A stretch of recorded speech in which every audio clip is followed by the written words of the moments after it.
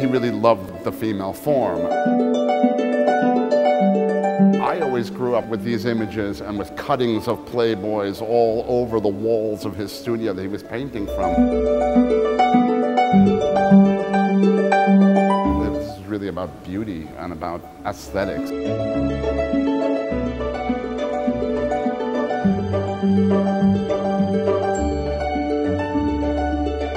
The same way he's trying to paint a parrot. It's the same process. It's the same idea of beauty.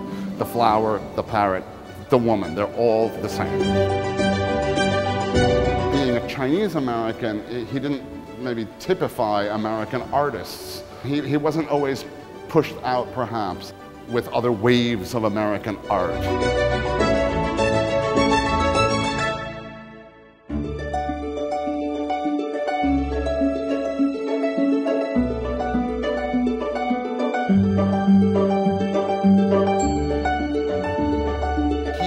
Felt that he did not want to be political, he did not want to be generalized into a category of a type, or he was always a kind of transcendent, almost mystical kind of person. Thankfully, even though it's some years later, thanks to NSU and other institutions like it, the recognition is coming.